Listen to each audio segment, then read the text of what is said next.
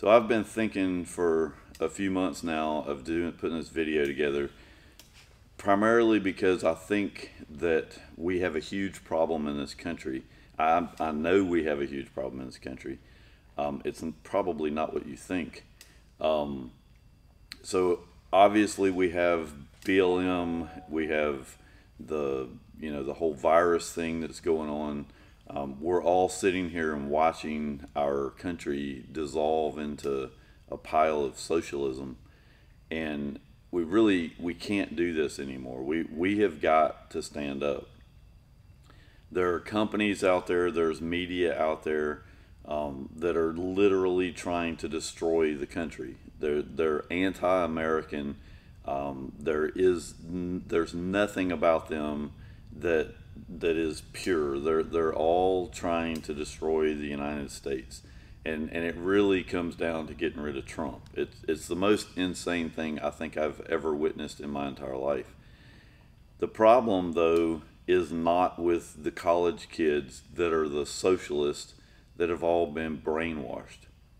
The problem is with us, because we are sitting here working, paying the bills, doing our thing, wanting to be left alone, and we're allowing these socialist, Marxist idiots to take over our country.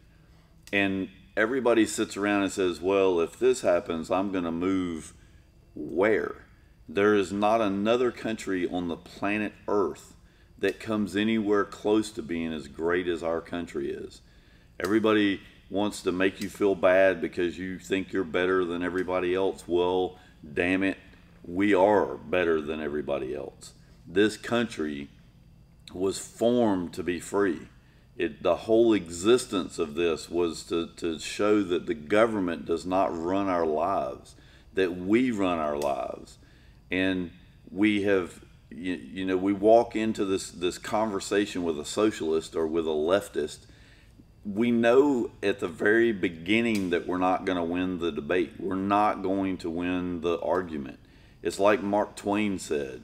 I believe he's the one that said it. It's like you never get in an argument with an ignorant person, because they're going to drag you down to their level and beat you with experience. And this is true on most cases.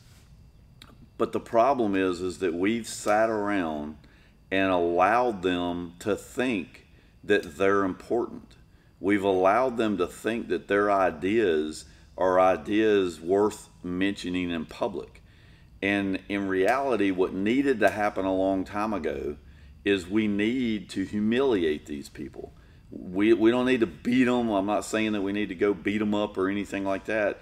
But when somebody opens their mouth and says something stupid in front of you, you should absolutely annihilate them. You should not. They should leave crying, because they're all a bunch of wussies anyway, and all they're going to do is get mad and pitch a fit.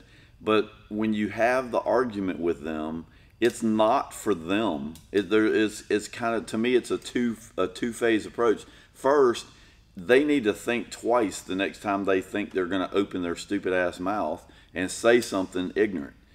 That's the first part. The second part is there's a bunch of people standing around listening, and when those types of things happen, they're emboldened to speak up the next time somebody says something in front of them. We've all, and I totally understand it. I have a child, I have my wife, I have my business, I have things to lose. These punks running around on the street holding up signs, Black Lives Matter, they're just a bunch of ignorant punks that have never had a job. Their mommy and daddy have been paying for them to live their whole life. And if their mom and daddy were worth a shit, they would be suing the colleges right now for brainwashing their child. But the fact that they're not doing this and they're continuing to give these colleges money is proof that none of this stuff is ever going to fix itself. We have to fix it. We can't sit back idle anymore and watch our country dissolve into a pile of shit. Everybody needs to step up and do their part. One of the, just as an example, and this is probably something that we need to do. We need to figure out some way to organize so that we can better communicate, because we're not going to do it over Facebook. You're not going to do it over Twitter. We need some way to say, okay, here are the issues at hand, and we need to do something about this. Right now, our biggest problem is we listen to the news, we listen to the lies. Even if you find a good conservative news outlet to listen to, you're not getting solutions. You're getting problems. You're getting, here's another thing that they're trying to do, and so as an example, Nike they support every single thing that is going on with all of the Black Lives Matters and all this other insanity. They've been behind this crap from the beginning. Disney, FedEx is now throwing their 2 cents into this bunch of shit. Delta has been involved in all of this stuff forever. Amazon got involved and gave $25 million to Black Lives Matter, an anti-American company or organization. So we essentially have Amazon supporting an anti-American organization, and we're all sitting and ordering stuff from Amazon. So we need to stop ordering from these companies, because at the end of the day, these punks run around the street that Amazon and all these other companies want to go support, they're not buying products. We're the ones buying all of the products. So if we all just say, you know what, Amazon, it's cool that you want to support Black Lives Matter, but we want to make sure that you know that we're not going to support you. And so feel what it feels like when the silent majority takes their money and starts buying from local businesses and stops ordering products from you. Delta Airlines, you want to support Black Lives Matter and you want to have all this racially divisive language in your publications and have race specific websites and all this other stuff, that's fine. You go do that. That's your business and that's your prerogative. But at the end of the day, the silent majority is going to buy tickets from American Airlines or companies that are more supportive of the American ideas, not of just supporting the biggest whim, the guy that stands up and starts screaming. Sometimes people need to tell the guy screaming to sit down and shut his mouth instead of sitting here and continuing to cater to him. If his ideas are ignorant, he's ignorant. You can't sit here and act like everybody that stands up and says I'm being discriminated against has an actual case. And I'm just sick of this. I'm literally sitting here on one hand afraid I'm not afraid, but I'm afraid from the perspective of my family. And on the other hand, I'm sitting here watching my country fall apart, and voting and thinking that these politicians are going to go fix our problems for us is probably one of the most ignorant things that we even think. I haven't met a politician, David Nunes and some of those guys, yes, they're fighting for us, but they can't do this on their own. We can fix this problem. We need to get together and we need to say, pick a company. Amazon, here's a list of our complaints, or I don't even care about the complaints. Amazon, you want to support this product, this program, do it, but we're no longer doing business with you. In a month, everything would change. As soon as these people see that we are the ones that are in control, we're the ones paying the taxes, we're the ones buying the products, we're the one that's doing everything. The politicians wouldn't have a paycheck if it wasn't for us working our asses off and paying all the taxes that we pay every year. These people that they're running around supporting, every single Democrat that is running, every single Democrat that's in office, they all cater to people that don't work. They don't produce anything. All they want to do is run around the cities and burn statues or tear down statues and burn buildings. These are the people that these Democrats and some Republicans are supporting.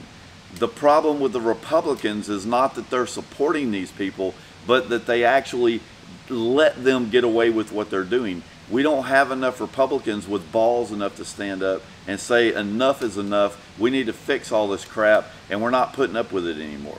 Instead, they walk around with no spines and worry about somebody complaining about them on CNN, and then they're going to have to go issue an apology because we've got all the Black Lives Matter people are upset. Well, those people are idiots.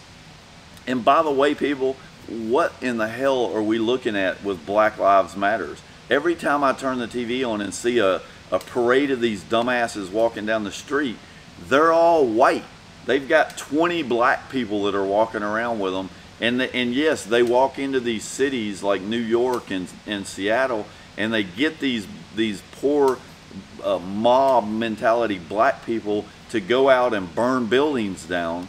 But the white people, the college kids specifically, they're college kids that have been brainwashed into Marxist ideas, and they are the ones that are going out and doing all this stuff, and the black community is not behind them. This whole thing blows my mind that CNN and MSNBC and all these news organizations put out all this propaganda of black people being outraged because of all the racial discrimination. And I've never met a racist. I don't know. I don't care what color people are. If you're an asshole, you're an asshole. If you're a dumbass, you're a dumbass. Your color has absolutely nothing to do with any of that stuff. So the reason I'm putting this video up is I really do believe deep down in my heart that conservatives and really just everybody that is being silent right now, when you wake up in the morning and go, man, this sucks, but somebody needs to go fix it. You know, we need the bikers to go out and beat these BLMs into the gutters. We need, the problem is we don't need anything. We don't need anything. All we need to do is take our money and tell every single one of these people, every single one of these companies that we are no longer doing business. Good luck on your future, because the people they're supporting and the programs that they're supporting, and I'm not suggesting that we go just insane with this and shut down all these companies, but you shut one of them down and the rest of them are going to be paying attention. You know, Chick-fil-A is a good example. Chick-fil-A stood up to the gay right movement in the 10 years ago. And what happened to them when they supported it? Every single silent majority person said, you know what, we're done with this. We're going to support Chick-fil-A. You've got the company that just came out recently in support of Trump. What's happened to them? They're selling more products now than they ever sold before because they're standing behind a good idea, and we support their support of that idea. So we support them. Well, why are we supporting the people that are against us? Why are we supporting Twitter? We should all just get off of Twitter. Let the idiots run Twitter. Let the idiots post on Twitter. It'll be the junkiest bunch of shit. Nobody will even want to go to Twitter. So we should all just pull out of it. Go to Parler or get off of it altogether. I don't even have a Facebook account anymore because I got sick of all the political bullshit that runs around Facebook. So stop it. We can stop this. We just have to stand up and let these companies know enough is enough.